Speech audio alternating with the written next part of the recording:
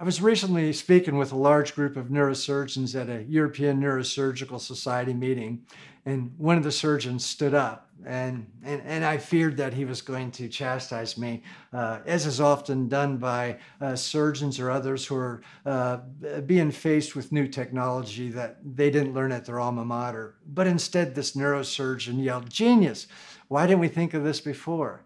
And it's not genius. It's simple. And maybe it's so simple it makes it genius. It reminds me of the light bulb. The light bulb is the most simple thing, and yet it works. So too does the Discseel procedure work. And they asked me how I came up with the idea. Well, let me go back in time. My background's just a little bit different. It was a wonderful background, but it was a hard background, a hard life. I grew up on a farm in Pennsylvania. I loved it, and I just worked 7 days a week. But one of my tasks was welding. And as a child, I had to weld. And I knew enough when I welded that I didn't weld the hinge of a gate because it would break there. Welding the hinge of the gate would be like welding the fulcrum of a lever arm, and it would fatigue over time there. And so then fast forward, I was taken out of the farm by the state through a program they had. And when I was 15 years old, I found myself working in the Division of Neurosurgery at Penn State University. And I saw the surgeons from great centers around the world. My two immediate mentors were from Harvard and Yale. Lovely mentors, but they were routinely implanting steel rods in spines. And they were moving disc bulges with scalpels and then later with lasers. And it didn't make sense to me. Even as a 15-year-old child, I recognized that what they were doing was illogical. Because I recognized that when they put those rods in the spines, even if it was a minimally invasive fusion through the skin, that means that those forces of the spine weren't going to magically disappear, but they'd have to go elsewhere. They'd have to go above and below that fusion. And sure enough, they did. The research from around the world affirmed what a 15-year-old child thought would happen. Indeed, those fusions caused accelerated degeneration of the adjacent discs and the facet joints. And then when they did discectomies, they weakened the disc wall. And I knew the disc needed the wall that it was built with. The spine was created naturally. It's man that ruined it through surgery. But the disc needs those 17 layers. It needs that wall for support. And the surgeons were removing it. And the research from around the world affirmed what a 15-year-old boy thought, that would lead towards same segment degeneration of a disc that's operated on for discectomy.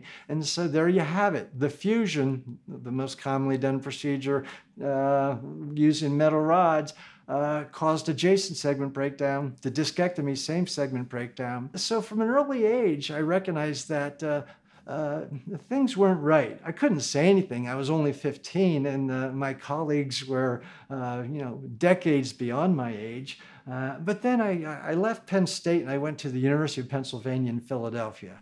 And although Penn State was great to me, the University of Pennsylvania was fabulous. They let me do what I wanted to do. And the only thing I wanted to do was something that was very intellectually challenging, something that nobody else wanted to do. And that was to help patients that nobody else could help. Patients that had undergone prior spine surgeries and they were no better or worse.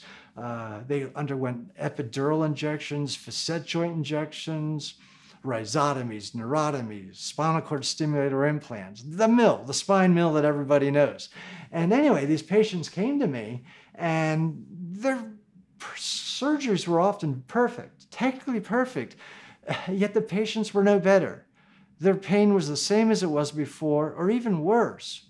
And I recognized the patients weren't faking pain. They weren't feigning an illness or exaggerating symptomology. Nobody wants to go to a doctor, especially not at a university. But just because of the logistics of being in Philadelphia, it's a great university.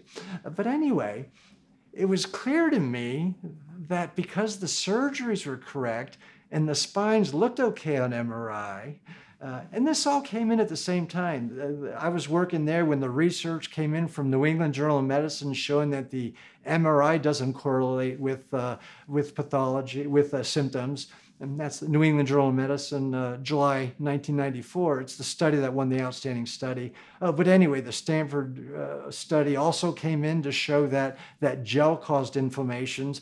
So it occurred to me that these patients weren't getting better, and the only plausible explanation to me was that the whole paradigm was flawed.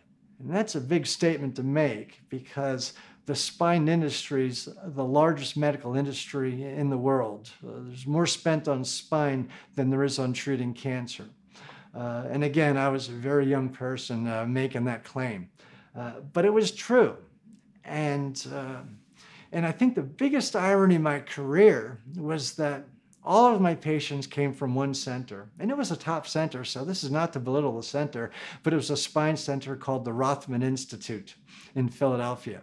And the patients came from the Rothman Institute, and their surgeries were perfect. Indeed, they were technically perfect, but all of the patients had pain. They had the same pain or different worse pain. And then I knew and the reason I say that it was one of the greatest ironies of my career is that if you talk to any of your spine surgeons, and I challenge you to do this, ask your spine surgeon what textbook they studied from, and they would say, the Rothman textbook, of course, Rothman and Simeon textbook. It's a fabulous spine surgery textbook for those times when surgery is necessary. And so that's why I thought this paradigm is wrong. The surgeries are not doing what needs to be done. It's biologic. It's biologic. And we could talk about biologic on chapter 2.